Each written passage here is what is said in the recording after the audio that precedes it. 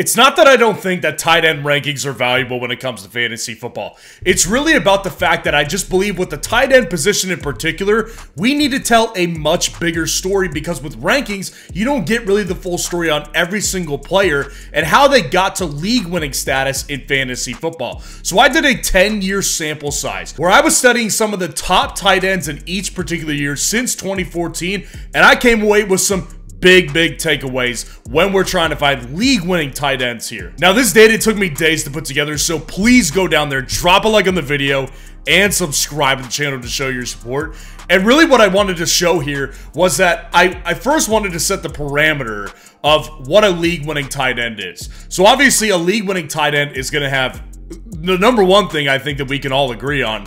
I'm not talking about getting guys like a Travis Kelce who is being drafted in like the first 3 rounds, specifically over the past like 5 years. That's not exactly league winning when it comes to getting breaking value. Now, he was a league winning tight end, so I don't want to isolate him and say that he's not a league winner. The point of this is to show you guys that there are lots of tight ends in this list right here that I'm going to go through that were later round picks that you could get on a really good value that turned out being really good in fantasy football. And the other parameter here that I want to set right away is that I don't think you could be a league-winning type of tight end unless you get into like top 5 status. That was what I was initially thinking going into this research right here. So what I ended up finding out was that really the indicator here is when a tight end scores at least 160 points in a half PPR format, that's when they're really league-winning tight ends. There's a lot of guys who typically fall underneath that, like at 150, 140. 160 is really the parameter because there's only been 6 tight ends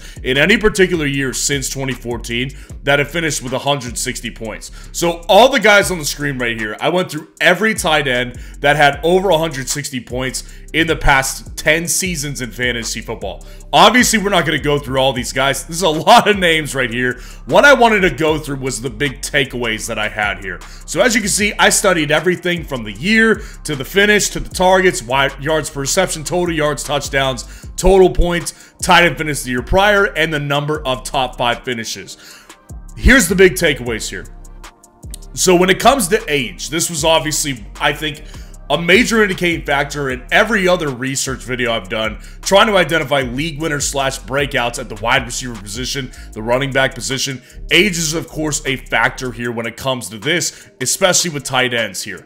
Only Travis Kelce and Antonio Gates crossed the age of 31 and had 160 points in a fantasy football season. In other words, Hall of Fame level talents were the only ones who crossed the age of 31 and did more than most other tight ends did at age 31. So those guys are outliers here. What's the other number? Number 30. How about guys who are 30 years old? Who crossed that?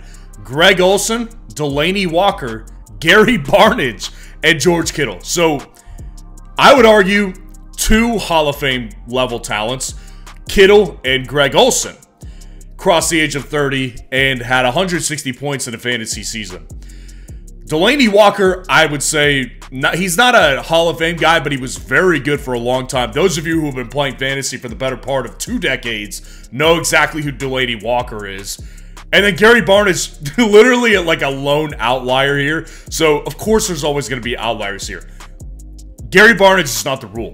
The rule here is that typically your top tier tight ends who have already been producing up to that age of 30, those are the only guys who are going to break 30 and really be good in fantasy football.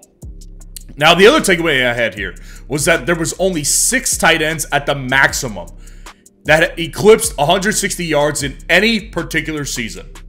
There was a maximum of 6 total tight ends per year that crossed 160 yards. So you're not going to have tight end 7 getting 160 fantasy points. Tight end 8 getting 160 fantasy points. Again, that's what separates league winners from good tight ends. And as we know, tight ends are very unique. Tight ends are it's a onesie position in fantasy football, so you want to try to maximize the upside at that position, especially at cost here. Now, the last takeaway I had here was that there was only 1 tight end who had less than 10 yards per reception in that big season. Very interesting takeaway here. And I think it can be explained, but I wanted to just note that because it's something I wasn't really expecting to find.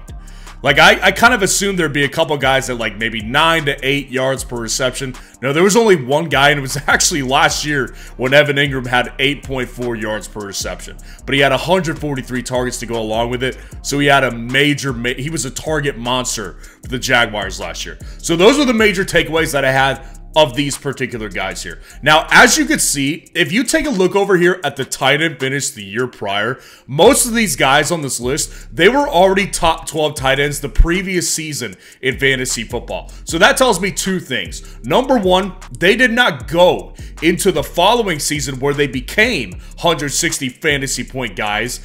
They did not go into that offseason as values in drafts. They were not values in fantasy football drafts. They were already top 12 finishers, so their ADP was following accordingly. And conversely, the second thing it tells me is that the guys who didn't finish inside the top 12, those were typically guys that were cheaper later on values in drafts that, again, ended up as league-winning types of tight ends here. So the thing that I want to identify, I don't really care about looking at the guys who were top 12 tight ends because, like I said, they're not going to provide you massive values to be a league-winning type of player. Again, you can have a league-winning tight end with a Sam Laporta, a Travis Kelce, but if you really want to get a later round guy who provides this upside, they're available every single year. So those are the guys I'm trying to find. The guys who finished outside of the top 12, those are the guys I'm trying to find. So I put all those guys together, condensed this list down, so you can see those guys on the screen right now. There's only a couple of names on here. There's not nearly as many names. It's only a total of 14 names, actually. So, again, I'm not going to go through every one of these guys right here. We'll be sitting here for a while. What I want to show you is I studied basically the same things, right? Like the tight end finish, and the tight end finish that I'm studying is the year before they had the breakout season as 160 fantasy point guys at the tight end position. Studying the year before that to try to get some analysis here on what the build-up year was like for these guys. Also wanted to get the targets, the yards per reception, the total yards, all of that just coming from that particular season. Now again, let's just go through the major takeaways. The major takeaways I had here was that all of these guys had less than 100 targets. Now that's a more obvious one, right? Like, if they were 100-plus target guys, their ADP would have been higher heading into the next year, and they would have finished probably as top 12 tight ends that particular season. So that's not really a surprise. It's not like that's some big revelation, right? Still a takeaway I wanted to address. 3 of them had less than 10 yards per reception. So again, it correlates with what we found originally, which is that typically if you're under 10 yards per reception, you're not going to be a big-time scorer at the tight end position in fantasy football. And this was even a wider margin, right? I was looking for guys in the other list with 160 fantasy points. I'm just looking for top 12 guys. And these guys were not top 12 guys. The next thing I took away is that none of them eclipsed 650 yards. Now, you can see on the screen, like, there's plenty of guys who missed time here. Like, Darren Waller, George Kittle, Rob Gronkowski, Jordan Reed, like a lot of guys on this list missed time in this particular season before they had that 160 fantasy point season. So we're not going to hold those guys to account here. Really, the main indicator was that, again, you can take the leap. The second year after this type of season, you could take the leap if you're a Gary Barnidge at the tight end 59. If you're a guy like George Kittle, who is at the tight end 19, you could take that leap from 650 yards to like 900 to 1,000 yards within one season. Very, very possible. Only one of these guys was older than 27 years old the year before they had the big season. So as a general rule here, we're going to try to look for guys who are not older than 27 and definitely not older than 31, which, again, like I said, was the cap in that other list I was showing you guys. And the last takeaway I had, 4 of them had less than 4 targets per game on average, because I wanted to be inclusive with the guys who missed time, right? The guys like Gronk, Tyler Eifert, Jordan Reed, Kittle, and Waller, I wanted to include them in this list. So I just wanted to get a basic average here of targets per game. There was only 4 of them who averaged less than 4 targets per game. So that's a major indicating factor that we can look for heading into 2024 is the guys in 2023 who weren't top 12 tight ends, but they were averaging more than 4 targets per game, or at least 4 targets per game. So all of that information led me to the group of guys that I'm about to show you guys. So I put together a group of guys in 2024 fantasy football who fit this criteria for a potential 160 fantasy point season at the tight end position. Now, the guys that I like the best, I'll get to that at the end. Let me just show you the guys that I have on this list right here. So you can see those names on the screen right now. Mark Andrews, Kyle Pitts, Jake Ferguson, Dallas Goedert, Dalton Schultz, Jonnu Smith, Hunter Henry, Tyler Conklin, Chikakonko, Davis Allen, and Luke Musgrave. Now, like I said, I am not in on all these guys. Like, I'm not out on any of them necessarily, but I like some better than others, and I dislike some more than I do with others. So the first thing I wanted to address here is with guys like Mark Andrews and Kyle Pitts, they're going too high. They're going too high in underdog ADP right now, which is what I'm pulling ADP on here. They're going too high to be league-winning values at the tight end position. So we're going to go ahead and take those guys out of the equation here. Now we're left with two less guys. And Jake Ferguson is very much on the edge for me. 86 ADP going at the tight end 9. Not super early, so I'm going to leave him here. And for another reason, I'm going to leave him here, and I'll get to that in a minute here. Now, the majority of all these other guys, except Jake Ferguson on this list, they all have an ADP plus 100, right? All these guys are going after the first 100 picks in underdog drafts on average. So these guys are presenting major value if any of them actually hit this 160-yard season, and they all could, based on the research that we did. Now, let's address the guys I like the most and the guys I dislike the most. The guys I truly do have belief could be, and actually have the best shot of being these breakout, major value, league-winning tight ends here, are Jake Ferguson and Luke Musgrave in particular. Now, again, that was one of the reasons I left Jake Ferguson on this list, is because number one, he's not cheap, but he's not super expensive. He's not Kyle Pitts. He's not Mark Andrews. He's not Dalton Kincaid, which, by the way, Kincaid and Trey McBride both fit this as far as the research we did, but they're both going too high. So it excludes them from being major values at the tight end position. Jake Ferguson is right there at that limit. I still consider him a value because I do believe that this guy could be a top 5, top 4 tight end this year very, very easily. Jake Ferguson hits all the marks. He's below 25. He's below 27 years old. This guy's on a probably a projected top 12 offense. Tight end 1. Dak Prescott loves a good tight end. I love Jake Ferguson. I advise you to draft him in underdog today. And Luke Musgrave, super value. Tight end 17, 150 ADP. What I also love about Luke Musgrave, top 10 offense projected with Green Bay and Jordan Love.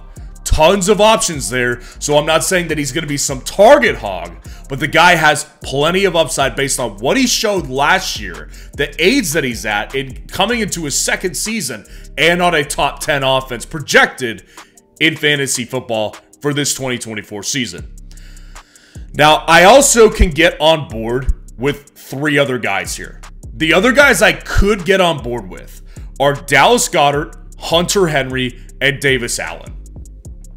Dallas Goedert is I'm not as in on him. Goddard, the reason I'm not is because he's approaching 30. He's 29 years old right now as we speak, and Dallas Goedert he played a decent amount of last year and didn't look great. That being said, plenty of targets. The touchdowns weren't there for Dallas Goedert. He's also on a good offense as well, so those are the reasons I could get on board with a guy like Dallas Goedert. Hunter Henry, complete opposite situation. Same in the sense that, again, approaching 30, don't love that at all. What I do like with Hunter Henry is that with all these changes in New England, the second best tight end on that team is Austin Hooper.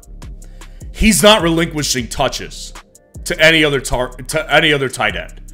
He will be the tight end 1, and with a collection of new and young wide receivers, who's to say Hunter Henry isn't the preferred favorite out of that target group in New England.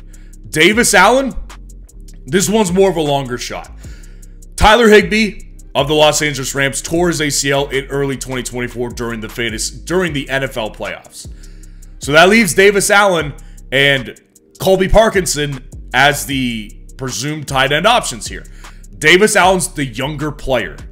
He got more involved as time went on in 2023. So if I had to take a shot on one tight end out of that offense, which, by the way, again, projected top 12, Davis Allen is the one I'm picking. Now, the guys that I distrust the most, I want to get those guys out of the way right now. I don't trust Dalton Schultz, Jonnu Smith, or Okonkwo. All these guys have to make the list because they fit the criteria, but with Dalton Schultz in particular, he's got more target competition and he's approaching the age of 30. Not good things that I'm looking for here. And by the way, tight end 13 price, don't love that when I have so many questions. Jonnu Smith, the problem is not the price. The problem is that he's older, almost 30, and he's on Miami, which is, over the past several years, not shown an affinity for the tight end position with Jalen Waddle and Tyreek Hill. And Okonkwo, he's young and he's cheap. Tight end 24, 187 ADP. Don't have a problem with the price here. I do have a problem with the fact that he was one of the lone ones that had less than 10 yards per reception in 2023. I don't like chasing outliers unless I have really good reason to do it. And Tennessee has target competition as well. So those are the guys that I think you should stay away from. And Jake Ferguson and Luke Musgrave are the guys I have the most confidence in finding. And again, you would not get this in just normal tight end rankings from most fantasy football YouTubers. Most of them are going to give you a couple talking points on why they believe those are the guys that are going to be top 12. You need to go into depth to find a unique position at like tight end that is going to be a legitimate league winner for your fantasy football team. And those are the guys you should be targeting in a onesie position in fantasy football drafts. So let me know what you think of the research in the comments below and who your favorite tight end is out of this list right here.